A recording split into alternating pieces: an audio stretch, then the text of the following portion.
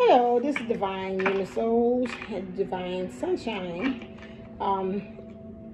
Just a point of clarity. I have been out because my basement is being worked on, so I had not been able to come on here like I had desired to, because the goal was to come on here once. But again, here in Chicago, we had a flood, and some of the places it seemed like we thought we had handled, and then it came and it represented itself all over again. So I apologize for not being on here like I had thought so, but that is okay.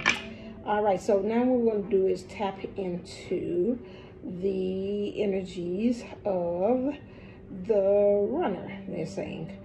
So let's look and see what's going on with the runner energies. And you say runner, and I say those are the ones that are exploring. Those are the ones that are outside of the what you believe is the connection, but you're always connected. There's no outside, but that person is not with you.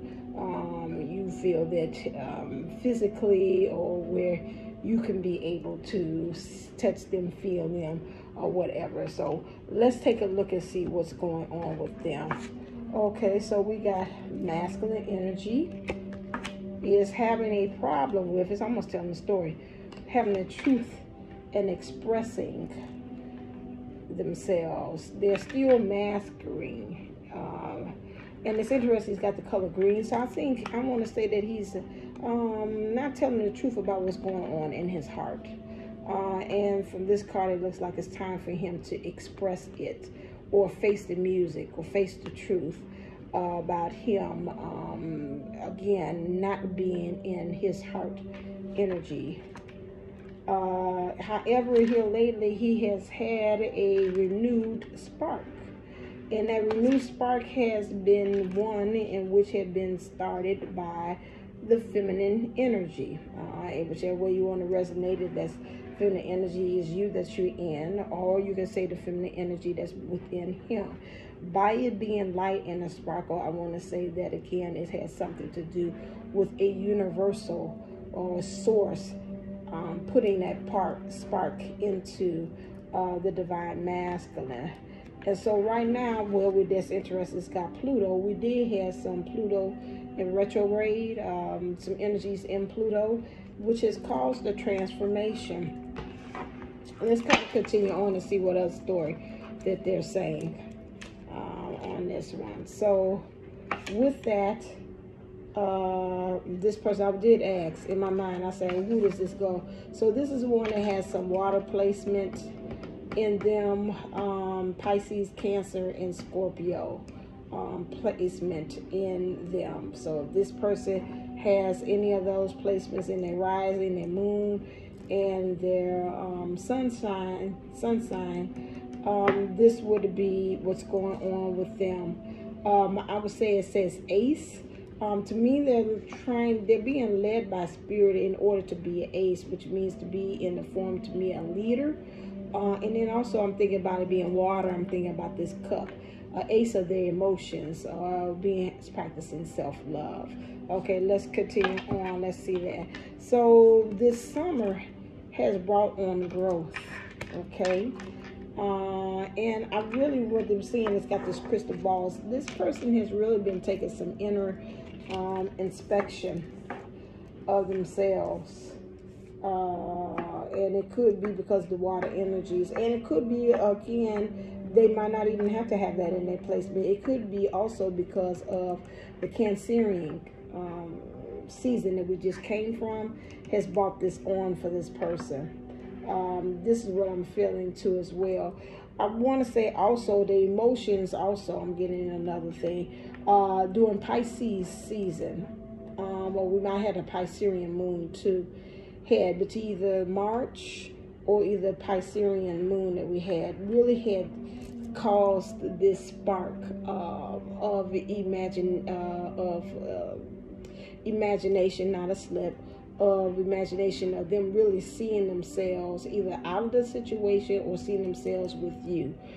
Something had got them thinking and getting a new perspective on things. And so this is what it is, this Ace of Water, which to me I see the feminine. And really it's interesting how she's holding the heart. And this goes twofold. The feminine energy is being more in touch with the heart.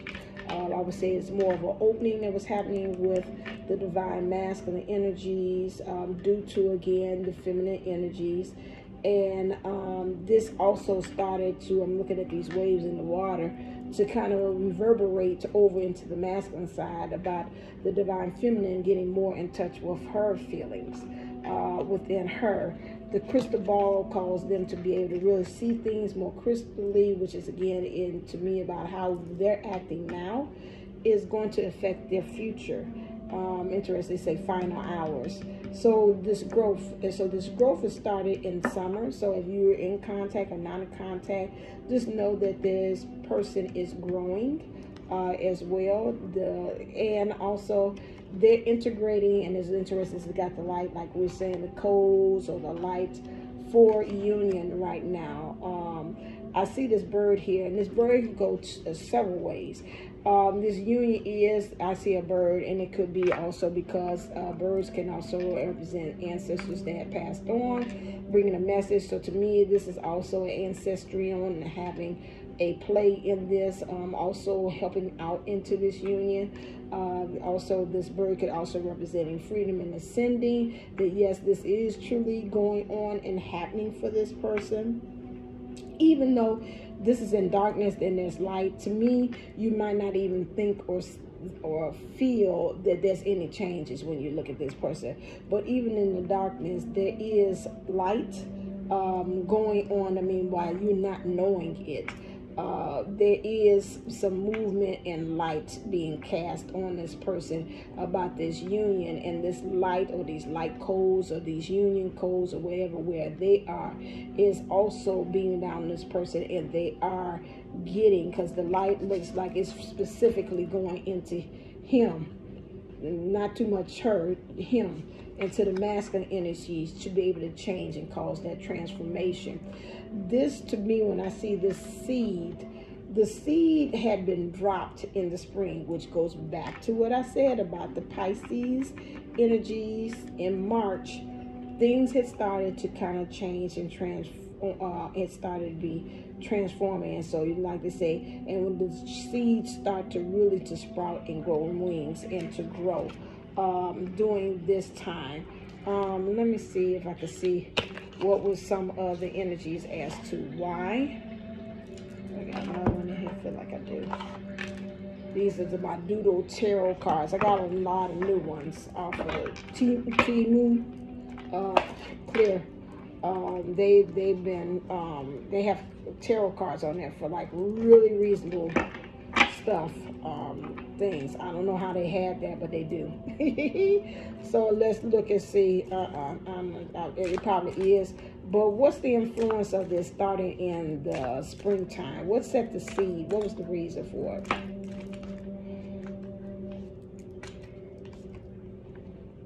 King of Wands. Oh, wow. So you got a Queen of Wands and a King of Wands. Interesting.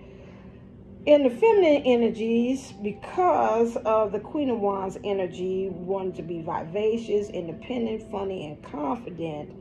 And the divine masculine energies wanted to be energetic, optimistic, and a natural loyal. These are the two things that had caused for these changes. It was interesting, a balance of energies. Okay, the Wands, we have some action and some movement. So because of that, the action of the feminine and the action of the masculine energies really coming into that play. I'm looking here and I'm seeing this cat. So to me, I really pick up here is like with the feminine energies within this person, or you could be seeing you if you operate more in the feminine energies, was saying, you know what, I'm kind of tired of this stinking thinking, where I believe it's a superstitious thinking, which is if I think a certain way, a certain thing is going to happen. It always happens because it happens this way all the time. So let's say again, every time when you always think, every time I give my heart away to somebody, there is, as soon as I fall deeply, I'm looking for them to ghost me. And lo and behold, they ghost me. Okay, that's thinking, that's superstitious thinking. This is what we're talking about here, about that thinking. However, we got 2 lions here, which is interesting here, which we are in lion season, which is, again, about your courage, how you got your ego. Which way is it to me? I'm looking at this. How are you being encouraged? And right now, the Queen energy is pushing for that encouragement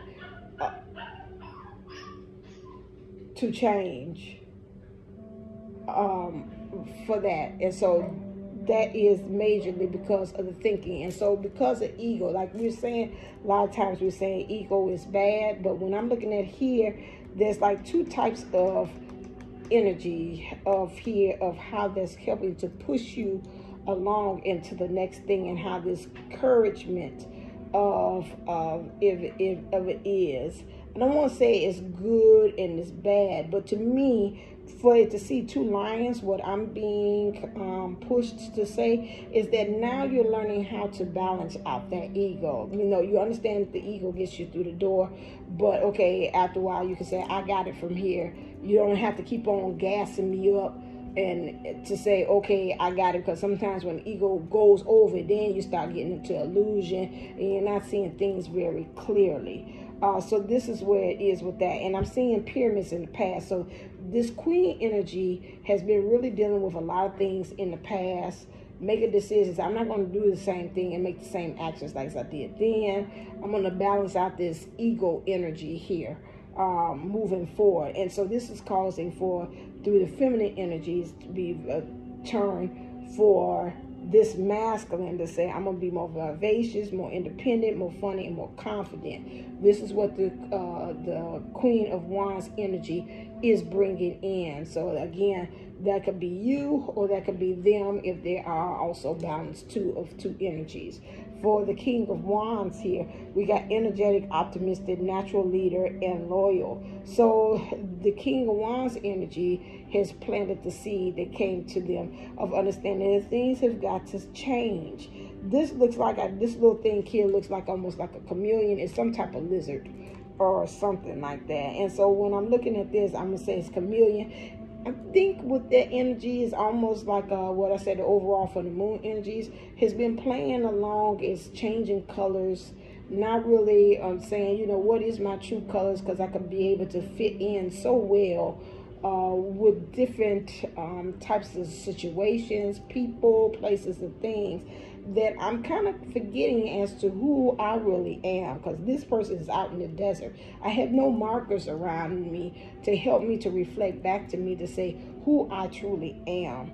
So as a leader, as a natural leader, a lot of times leaders do not have any kind of markers or landmarkers to go by, because you are the one who is setting the pace. You are the one who is setting the way in which things should go as a leader. You can, even when you get into different jobs or things like that, you can look and see how the leader did before you, but at the end of the day, once you're in that job a little bit, you need to be adjusting and moving things to be more suited and more better fit for you, to make you feel comfortable and for you to feel like you're standing in your power as a leader. So this King of Wands energies kind of presenting themselves in the masculine energies of being energetic, optimistic, a natural leader, and loyal. I'm wondering what popped off the most out of this was loyal, and wanting to have more so loyalty. That's why it was in the other card, the other reading about the general energies for the awakened soul, is that again, if you are on this channel and you are attracted to this channel, your person is awakened. We're not talking about people that I'm semi-awakened and he ain't quite there yet. He's still sleeper in sleeper mode. That ain't it. They might act like they're in sleeper mode, but they ain't asleep. So if you are on this channel, your person is awakened. I'll just let you know. Say, oh, I found you. Yes, your person is awakened. It's just that they're saying they just don't know what to do with that awakeness. Like they say, woke nation, I'm woke, but what do I do with it?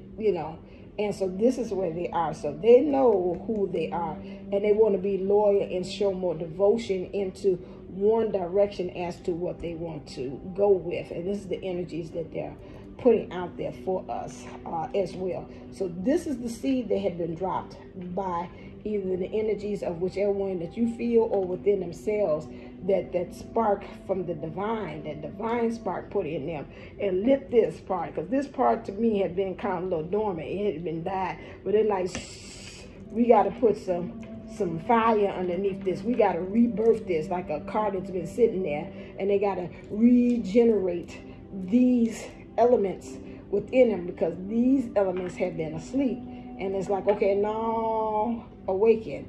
Now these things are planting seed, and now they got to kind of go ahead and start growing and cultivating that. So that's what's going on with that one. So now moving forward with this person, what's some next things that's going on with them? Okay, so to me, when I look at it, first thing to me, it looks like Dark Night of the Soul a little bit here. So they're going to be kind of right now regretting on some things. One part they're saying to me, regretting they didn't move as fast as they thought they should. It's some things that, like, if I would have known this earlier, maybe some of the decisions that I made I would not have done. And they're also dealing with just repressing some things too. Repressing, to me, when I pick up on this, is repressing the whole divine, the divinity. Like, I felt it coming, but I just pushed it back down. It's like a person, I don't know why this is coming to me, so excuse me if it's too graphic, but I'm picturing like a teen that knew they were pregnant, and they're just trying to find a way, like, if I could just hold it in, because I don't want nobody to know that I'm pregnant and I'm about to have this baby right now, and they keep on holding it. And it's like, but that's who you are, repressing it. And this is, again, giving birth to themselves, and they have been hiding it. So this is one thing that they're dealing with. They're going to move into that knowing, and some of the decisions that they had made, so some of the things that they had thought, the way they're thinking about themselves, about you, about the whole thing, they're not coming into regret. But they do know, oh, that cute little small little shoes there, that they're going to be moving into the family, knowing about the home and the commitment as well. Let me see about which one. So that's kind of self-explanatory. Understanding about who am I really actually connected to, and whatever things that I'm connected to, how do they help to bring me to have that home feeling, like I'm at home. With that too. And then it's going to move them to commitment. But to me, what they're telling me in that order is, and it's like, and in that order, we're looking at family, seeing who I'm connected to. Then it's going to truly help me to get a real good sense of who home is. And once I get the true sense of know what home is, then I'll be ready for commitment. But right now I got to deal with this regret, some things that I have repressed about myself, about me being divine, who I truly am, about this ideas of me being with, in union, whether it's with self, the job, a person, you, whatever, this union thing. Because some of them, again, have union, and they regret it, or they repressed it and they knew that wasn't the right person, or they're at a job, they're repressing that they know that it's not right, but they're just saying, I'm just going to go through the motions of it. Let me see, as far as, is there any signs that's really, this could be really, I'm trying to see, kind of narrow this down. So this seems like this person, if you're a person or you are, or have Taurus placement in there, as Taurus, this is affecting those that have Taurus. If your person is an air sign, has air placement in their sun, moon, and rising, This is them. They're underneath Neptunian influence, and Neptunian influence again is the father. Neptunian energy. Oh, they don't have it on here.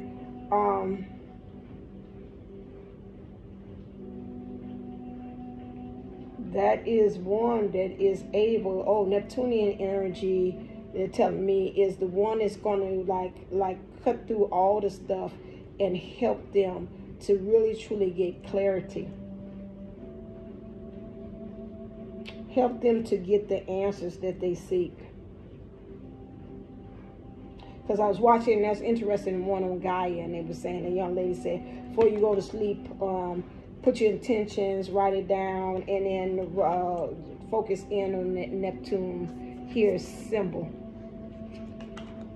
And they're telling me that's the same thing. They're going to help them get clarity. They're going to help them get clarity through their dreams. They're going to really, truly get an understanding about what's going on. And if they're, again, a sign of, yeah, this got Neptunian is, again, Neptune is their influence for that sign, and Mars. So that would be, again, that's Aries too as well. And is Scorpio underneath that too as well? Somebody else got Mars influence. I think it's Scorpio.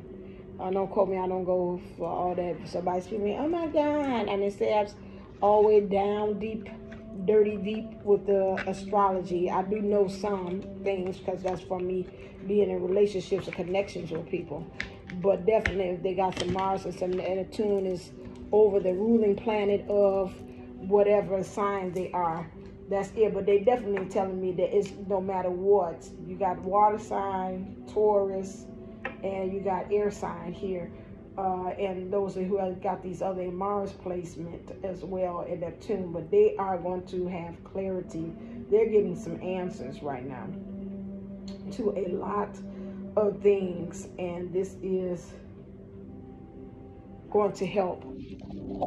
Okay, let me stop.